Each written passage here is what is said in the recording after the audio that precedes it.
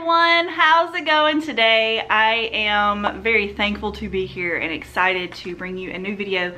I know it's been a long time. I've honestly took a little break, got some things worked out in my home life, and figured out what I want this channel to be going on in the future. Please forgive the side window lighting here because my ring light isn't plugged in, because I noticed when I plugged it in, my plug-in started sizzling, so that's not good. I live in an old home, or I'm renting an older house, and I don't want my house to burn down, so I'm probably gonna call the landlord and mention that, because that's happened at least twice, and I noticed that the plug-ins are now black. So we're gonna cut that out because I don't wanna burn everything I own. Anyways, let's get into this video. I'm excited to bring you what I read in the month of April 2021. Let's do it.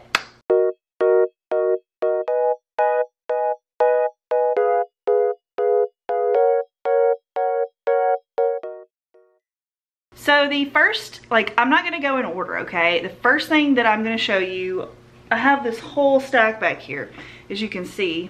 These are all of the manga that I read in April. I didn't read a single book, not fully at least. I've been reading 2 books, but they are very slow and steady right now because I'm just in a manga mood. I haven't been reading a ton of books. I've got one that I need to review for someone, and then I've got one that I'm reading just for me. And yeah, so it's been all manga this month, so I hope you're excited about that. So the first things I read this month were volumes 2 and 3 of Scrapped Princess. This is by Ichiro Sakaki and Go Yabuki, character plan by Yukinobu Azumi. This is a 3-volume series, and I read the first volume last month. I have a lot of nostalgia with, because I did watch the anime a long time ago, and let me just tell you from reading the 3 volumes, it's not great. I rated both of these 2 stars each, and I think I gave the first one 3 stars maybe. So I can't really recommend them unless you're just into the nostalgia of collecting them like I was. I'm not sure if I'm going to keep them or not. It's something I'm gonna have to think about long and hard because, you know, right now I'm not fighting for shelf space necessarily, but I do need to buy like another bookshelf. But when I do get down to needing to get rid of series, this is probably going to be one of the first ones to go. But for now, I'm probably going to keep it, if I had to guess. It's supposed to be a story about a girl who is cursed. There is a prophecy from a great priest who says this queen is going to have twins, a boy and a girl, and the girl is going to bring about the destruction of the world if she turns 16. So they want her killed at birth. So she of course doesn't get killed. She gets hidden away, and so she's a scrapped princess, and these 2 adoptive brother and sister, Raquel and Shannon, great sister brothers, I love them in the anime, they protect her. They have magic and they have sword fighting skills and strength, and they protect her through their journeys, and they're trying to get her the answer she's looking for while also making sure that she doesn't get killed. And she's kind of boisterous and loud, but she also has a very kind heart. So you feel, you know, sympathy for this girl, and she doesn't even know why she's supposed to be the end of the world, and it's just a big mystery. There's a lot of weird science fiction-y kind of things going on, especially in the anime. It's much more interesting in the anime, and it's a lot more fleshed out. This is so fast. You can't really get into anything with 3 volumes when it comes to a fantasy series like this. I like the overall story of the concept, and there is a lot of sorrow and death in this series, so it's got merit to it. It's just not great in the manga. The next thing I read in April is Sweat and Soap Volume 3. This is by Kintetsu Yamada. Okay, I gave this 5 stars first of all. Fantastic. I think I've given all of them 5 stars. This is the sweetest, realistic, love story. Some smexy times thrown in. Volume 3, which this is the only one so far that's rated M, so 18 plus. This one has a little bit more of a risque scene in it, but it has less of those scenes in it overall. Like the other ones have more scenes in them, if you get what I'm saying. This one has less of them, but the one that it does have in here is good stuff. Not for kids. Do not get this for children. Do not buy this if you are underage. Very sweet though, and I love these two characters so much. I love watching their romance blossom, their tension between them grows. I also really like the application of like a real relationship and the things that you might struggle with if you really care about each other, like a little bit of jealousy, some misunderstandings, but they are talked about and done in a realistic manner, not just kind of ignored for the sake of story. They deal with them on a mature and human-like level. Like, we're gonna talk about this problem instead of letting it fester for months and months and then our relationship mess up, you know? So it's just really refreshing to read something like this, especially as an adult, because, you know, you're only given either shoujo or you're given like these really toxic relationships, especially in like real life romance novels. I don't dig romance unless it's in manga typically, because it's just not, it's not realistic to me, and it's not even that fun to read about. So yeah, I recommend this if you are into that kind of thing, because it is just so good and so refreshing and sweet and sexy. So yeah. I also read Blue Flag Volume 3 on my tablet through the Shonen Jump app, and I cannot get over the cliffhangers in this series. Like the end of this one was so good. I'm gonna have to read it. I want to collect it, but we'll see if there's like ever a sale going on anywhere, because I have already read it. It's so good. It's great for anyone who is in the LGBTQ plus spectrum. I love these characters so much. They're just so sweet and so innocent, and trying their best to do what is good for their friends, for each other, but also trying to make themselves happy. So it's a struggle between wanting to be friends with people that you are also in love with, and I'm really scared and also interested to see how they handle these resolutions, because eventually they're going to come to a head and someone's going to confess to someone how they feel, probably. If not, it's just going to be a lot of unspoken tension throughout the series, which is also fine, but I do kind of want it to wrap up. I don't know how long this is going to be, but it's so good. Boys, girls, I think everyone will love this. I recommend it so far to all ages. I haven't noticed anything mature happening in here. I think this could do great things for the youth, and I think libraries should carry it. It's really good. Gave it 4 stars. The next volume I read is volume 1 of Wave Listen to Me. This is by Hiroyuki Samura. Sorry if I butchered the name.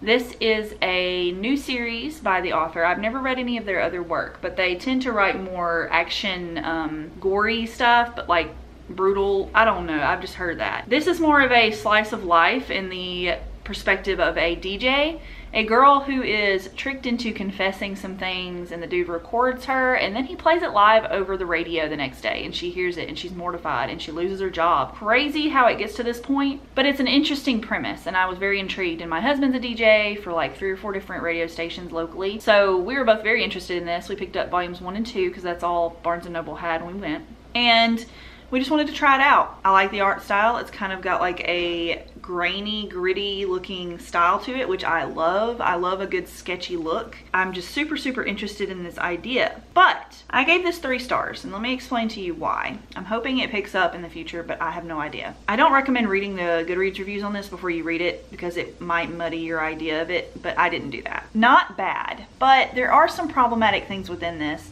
and could be triggering to some people. And to each their own on that. You know, you have to try to figure out triggers for yourself sometimes, because not everyone's going to list them for you. But I try to do that if I can, so I hope this helps. There is an outing of someone who is gay, and some people find that problematic, and I totally understand. Also, the girl and the guy make a few homophobic remarks, and it's very strange. That choice is very strange, and I know that humans do that, and it's not unreasonable to have characters that are flawed, but it is kind of weird that it was thrown in there, that they just kind of make fun of these gay people or this gay person and then out him to each other and talk shit about him. Like, that's just one little part of the manga. Like, it doesn't have a point really, it's just kind of thrown in there, and it just felt strange to me, like unnecessary content. But maybe it's just character development that I haven't caught on to. Maybe they'll grow from that and learn, or maybe they're just really bad people that we're reading about here, which, you know, I can read about bad people. I'm not too whatever for that. I just don't think that everyone's gonna vibe with this. I'm not sure if I vibe with it yet. I still need to read volume 2 to see for sure. I think after that I will make a decision if I'm going to continue supporting this. There's a lot of stuff in here that might not be great for everyone, but I honestly can't remember everything. So just tread with caution. It's not like a groundbreaking series so far, so I can't say that I would recommend it to anyone unless you're just super into this author's work. But yeah, the next big thing that I did was read all of Arissa. I went to do a reading vlog for y'all, and I did kind of start one and I need to edit it, but I never actually got around to finishing talking about this, so I'm going to do that here, and I apologize. There are 12 volumes. This is something I started back in high school. I got volumes 1 through 3 and then I just stopped, and recently I've picked up the rest of them and reread it because I wanted to see what it was actually about. This is a story about, I'll just hold the first volume here and talk about it because it's so heavy. Arissa is a story about these two sisters, Tsubasa and Arissa. I think Tsubasa is the redheaded one. No. Tsubasa's the blonde and Arissa is the redhead here, or brown hair, I'm not sure. They are twins and they get separated very young. One goes to live with the mom, one goes to live with the dad during a divorce. And they kind of communicate through letters throughout their lives, but they don't really get to see each other that much. And I'm not quite sure why. That wasn't ever 100% told why they don't just meet up. But one day they decide they're gonna meet up, and one of the sisters tries to kill herself. And the other sister decides she's going to disguise herself as the other sister and try to figure out why her sister would try to do this. She thinks maybe she's being bullied, or there's something really bad going on in her life that she needs to figure out why, and maybe it'll help. And maybe it'll help the other sister wake up from her coma, because, you know, she didn't actually die. She just went to sleep for a long time. You find out a lot of dark things are going on at this school. A lot of dark things are going on within the sister's background and her life and her love life. And it's very triggering. Like, I didn't have any issues, but I can tell that someone who may have had issues with suicide and suicidal thoughts and suicide attempts may not want to read this, because it is so full of suicidal thoughts, suicidal attempts, and suicidal, like, people wanting you to commit suicide, like people egging you on to do it. And that could be very bad for someone. I'm very surprised that this is only rated 13+. I would expect with the subject matter that it should be at least 16, I would say, personally, because, you know, 13 is a very vulnerable age for those kinds of thoughts, and it's so full of them. There's not like blood and gore necessarily. There's a little bit, but not enough to like warrant a higher rating. But just the subject matter is so dark. This is a dark shoujo for sure. I like the story. I think that it has some good things to it, but just be wary who you're buying this for, or if you're collecting it, what it has, because I was reading this and I was just like shocked at how many people tried to kill themselves, and how many people were like, yeah, you should just disappear. Yeah, you should just go away. Like, it's just chock full of that. So just be very careful. I want you guys to stay safe and take care of yourselves and those around you the best we can. And if you can handle those things, I recommend it. I think that it has some good things going on within it, but it is very strange. It's very strangely written, and I don't know if it's a culture thing or a translation thing, or if it's literally just how the story is done. Because there's a lot of decisions that the main character makes that just don't make sense at all. Even if you're a teenager, I think that a lot of these situations could have been figured out without all of the destruction and drama that happened. It's very dramatic. There were characters that were obviously the villains. There are characters who were just mean for no reason, and they never really got any payback for doing those things.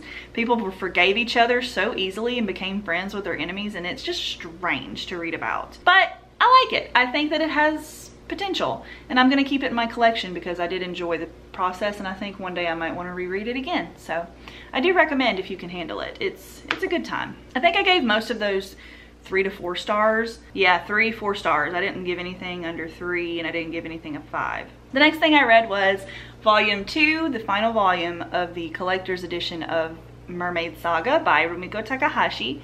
My favorite mangaka, officially, I have decided it's her. This is a originally 3-volume series that they have put into these editions and re-released from Viz. They are beautiful. The art is fantastic, these little flaps here, and there's a little bit of colored pages within it. If you can afford these, I recommend getting them through like Right Stuff or somewhere that's on sale because they're like $25 each. And that's 50 bucks for 2 books. I'm a little cheap for that, so I got these on sale. I think that you should definitely read these. Even if it's your first Rumiko Takahashi, please support this series. I wish that she would write more within it, even if they're just like little one-shot volumes or something, because this is the most fascinating story ever. You're following these two characters, or mostly this one character, and he eventually gains a friend and she goes with him. But he is unknowingly fed mermaid flesh, and in this world, if you eat the flesh of a mermaid, you either turn into a monster and die, or you become immortal. And so even if you get killed over and over and over and over and over again, you'll come back to life. So there's only like one way to kill them, I think. I really can't remember what it was. But anyways, he is traveling throughout the ages. You see the time periods go through. He goes through all the different time periods, and you see him going through every little bit of history, and it's really cool to see that. And then I think he eventually gets to like the 80s and 90s, and that's kind of when it ends. And I'm thinking that's when it was probably written, so she didn't want to go into the future because she didn't know how that was going to look. And I wish that she would keep going into what we're into today. Like, he's still alive out there and he's still hunting how to get back to be a human, you know? Like, there was no resolution at the end of this, him becoming human again, because that's ultimately what he's trying to do, is to not be immortal and to just be a human. And I absolutely love it. It's so fun. It's a little gruesome because it is a horror, and I just cannot stop thinking about this series and wanting to reread it. I'm so glad I own these editions, because I tried finding the originals and you can't hardly buy them for less than like $50 each. So I ain't about to spend $150 on 3 volumes of manga. But yeah, these are great. Please read them. Please support this author. She's still putting out work, and she's won so many awards for stuff like this. 5 stars easily. All right, don't judge me too hard for this next thing I read. I already showed you the first volume when I read it. Both have been 5 stars. Fire in His Fingertips. This is by story and art by Kawano Tanishi. This is an adult series. Adults. 18 plus. Mature. There's a parental advisory here. Right here. So listen, do not do it if you are not 18. This is so smutty. This is female hentai, 100%. Some people have problems with the levels of consent in this, and I totally get it. If you're not into that, just don't worry with it. I understand that culturally things are different, and I like this kind of thing personally, so it's up my alley. I support it. I want to continue to support it. I think there's an anime too, but I don't know where on earth you're gonna find it or watch it. I've only seen little bitty clips that people have shown on like TikTok that aren't NSFW, but this is the one that I love. I heard about this through the Thirsty Thursday book club from Shay Geeks Out and Mom Loves Manga and that crew, and now I'm addicted. I have volumes 1 and 2, and it's a little hard to find right now because they're all sold out. I guess they just have like a smaller printing number of these. I hope that they get more, because a lot of people are showing interest in this, at least on TikTok. I love it. I want 1 million volumes of something from this author. It's so good. It's so smutty, it's sexy, it's a fun time, and I can't recommend it enough if you're into that. It's about a girl who has this childhood friend, and she's been getting him at mixers and trying to get him to hook up with someone because she knows he's kind of a player and she's trying to help him out. And secretly they're both in love with each other. It's not really a spoiler, but smutty things start happening and maybe they start developing a relationship. It's for women mostly, for sure. It's good stuff. I want my husband to read it to tell me what he thinks personally. I love it. It's cute. The art's great. I do recommend if you're old enough. The next book I read was a random experiment. I try to every once in a while pick up something new that I've never really heard about, or something that I don't know a lot about and people just say they like it. And this is one of those. It's a little expensive, but I got it on Right Stuff. This is Delicious in Dungeon Volume 1 by Ryoko Kui. I gave this 5 stars. This is so good, y'all. Like, it's $15 American, and I can't say that that's a cheap price, but get it on sale. It's worth it. My battery's dying. Oh no! I gotta charge the battery. Sorry guys, be right back. Okay, before I was so rudely interrupted by my camera dying, I read Delicious in Dungeon Volume 1 by Ryoko Kui. This is a fantasy series printed by Yen Press, so they do run a little expensive. This one is $15 new at store cost. So I recommend getting it somewhere with a coupon or through Right Stuff or somewhere that does like discounts like that, because this is very expensive for what it is. That being said, it is very, very beautiful. The quality is fantastic per usual. There's some very fantastic creatures created within this world.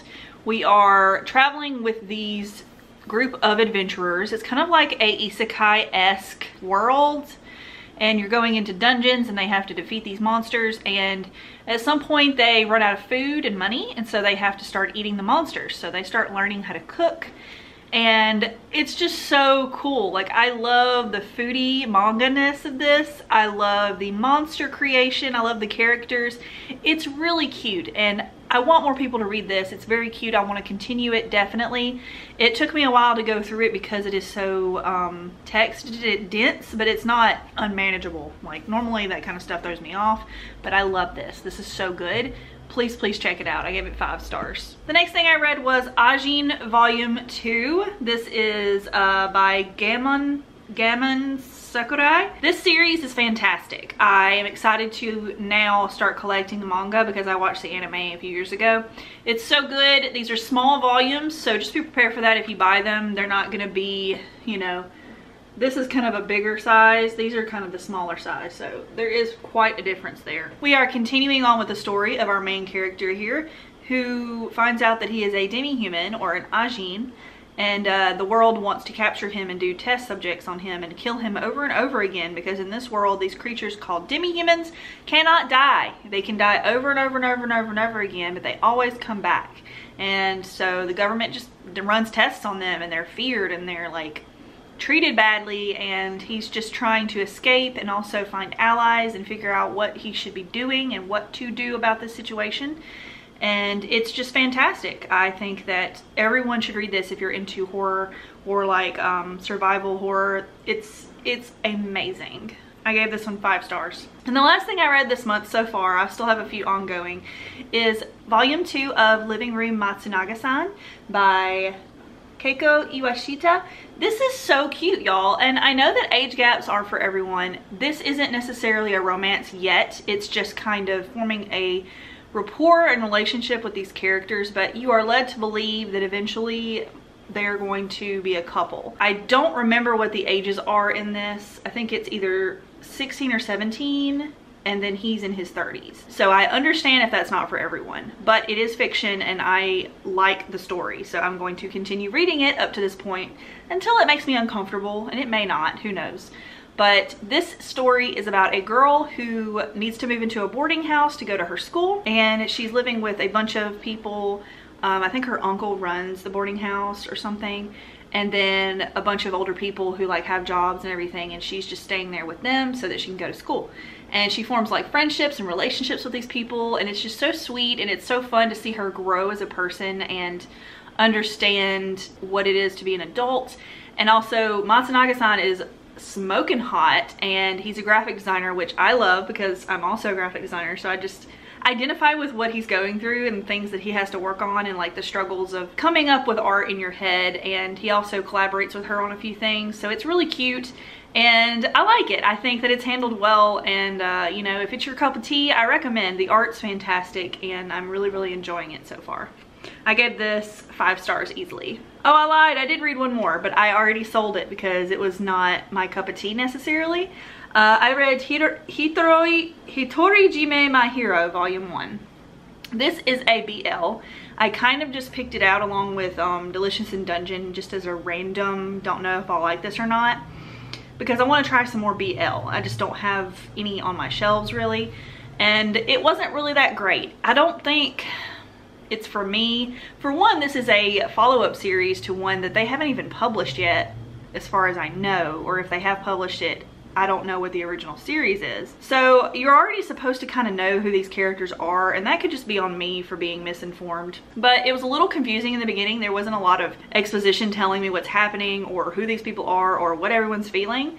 You're kind of just expected to understand it. And I kind of got what was going on after like a couple chapters into it, but it was a power dynamic between a student, like 15-year-old, and his teacher. And I understand the taboo nature of that is appealing to some people, and you know, kinks and things, and I'm not gonna kink shame people, but it just wasn't for me. Like, I like age gaps to an extent, but this felt a little strange to me personally, so I just chose not to read it. This didn't feel as predatory as this one did, and I don't have a problem with you if you read it. I do not judge you, and I don't think that you're a bad person or whatever. It's not for me personally, so I'm just not gonna continue it. I like it, it's just not something that I'm super interested in, so I sold it, got rid of it already, and got a pretty decent chunk for it, so I'm pretty happy about that. Anyways, that's all the things that I read this month. I hope that you have enjoyed this video. Let me know what you read. I want to know what you guys are reading right now. Books, manga, comics, anything. I'm doing laundry in the background. Sorry if that's annoying, but I have so many plans for this channel, and I hope you guys are here for it. I'm very excited. My husband just got partnered on YouTube. He had 1,000 subscribers plus, so he's about to, I think he's applied to become a partner, and we're pretty sure he's gonna hit it. But yeah, go follow him. I'll put his channel in the description below. He does martial arts, karate, fitness, things like that. So if you're interested in that kind of content, go see him. He's a really nice guy, and he works really, really hard on his content, especially the fight likes. Like, they're very popular. So I hope you guys enjoy your day, and I'll see you in the next video. Bye, guys.